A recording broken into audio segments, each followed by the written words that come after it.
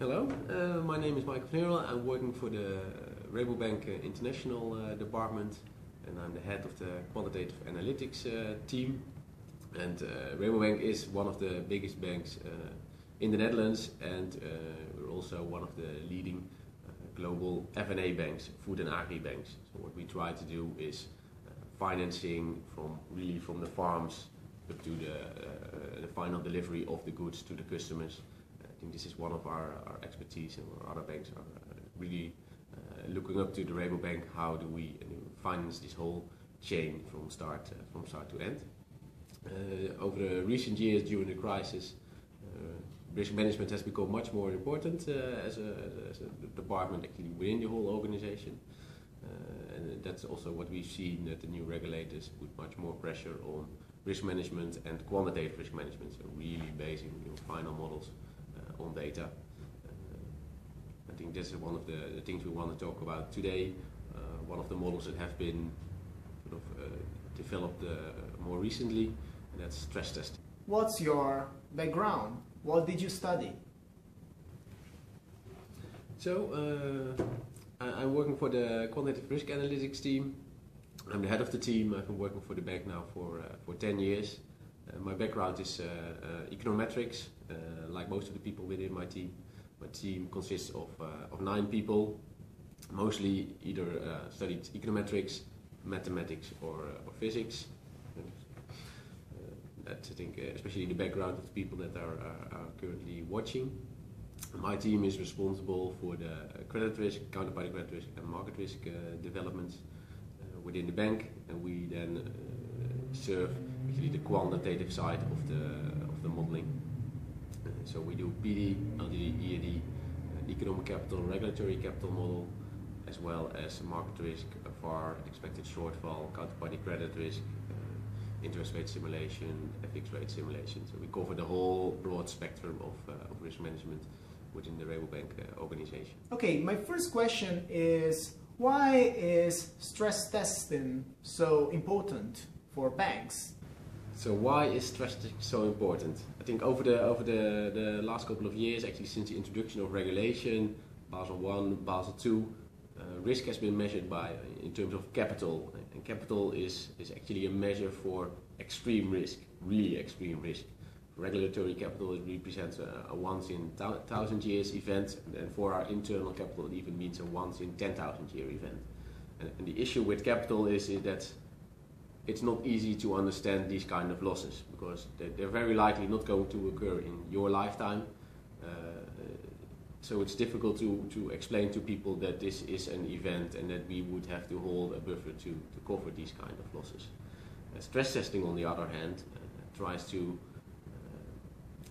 represent a loss that is unlikely but still plausible on the shorter term.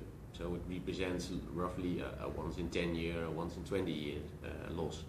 And this is a value that really means something to people. People can understand, okay, if there's an adverse scenario occurring next year, how much can we lose on our loans, how much can we lose on our investments, and this makes it much more valuable than just looking at capital. So what do we do within the bank? We have a stress testing model. We calculate using the stress test model what could be a realistic, a plausible but realistic loss for the coming year under an adverse scenario. And as a bank, we have certain thresholds that represent basically the risk that the bank is willing to take on this horizon. So, for example, that could be on wholesale banking. We are willing to incur a loss of 400 million.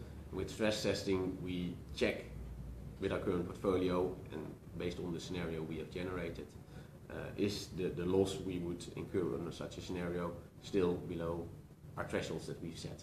If it's close to the threshold, then it will actually go to executive board level to decide whether the banks need to take steps to limit our losses. Could you briefly describe what are the procedures that you use at Rabobank and how the scenarios are developed? For stress testing models, how does a stress testing model actually, how would you develop a stress testing models, and which are the factors that are most important in that?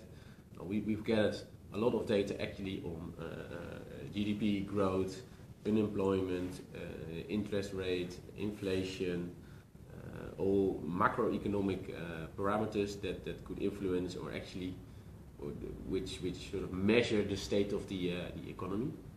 And we've compared that with actually sort of S&P default rates over time. And what you're trying to do is determine which factors determine at a high level the cycle of the economy best. And in the end, you get a relatively simple model. With indeed, I explained gross domestic product as a parameter, unemployment as a parameter, real interest rate as a parameter, and some other factors which try to describe the state of the economy. And we've developed this model in close cooperation with the economic research department, because they in the end generate the scenarios. We are involved on the mathematical side, and the economic research department, they are responsible for actually generating the scenarios. So what we do in the procedure for every year to actually develop our stress tests is that the economic research department, they determine, okay, what's sort of the base scenario which is expected to occur for the coming year, and they develop an adverse scenario. And using our stress test model, we calculate the corresponding losses to these scenarios. We distribute those over the regions and the business lines, and then we can talk to each and every one of the business heads in those departments whether those losses are realistic. And in our stress testing model, we actually stress two parts. We stress the PD by means of this world factor, which is dependent on the four factors I mentioned earlier, and we also stress the LGDs, so the loss given defaults. So what can happen indeed that in certain scenarios, a client that has a 1% PD probability of default, in a certain scenario we actually expect this default rate to increase from 1% to 5%. And the same holds for the LGD, loss given default.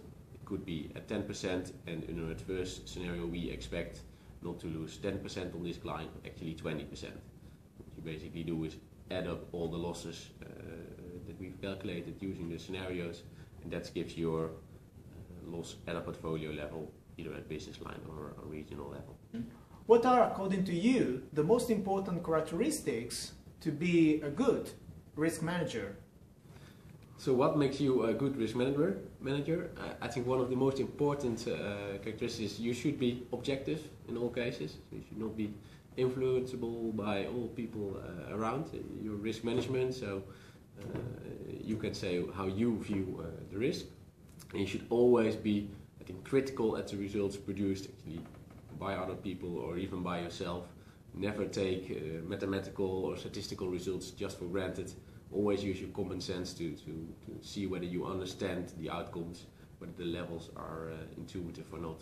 So it's not just that mathematics are leading your final results, it's common sense that in the end makes your final results most realistic. Okay, thank you very much for this opportunity.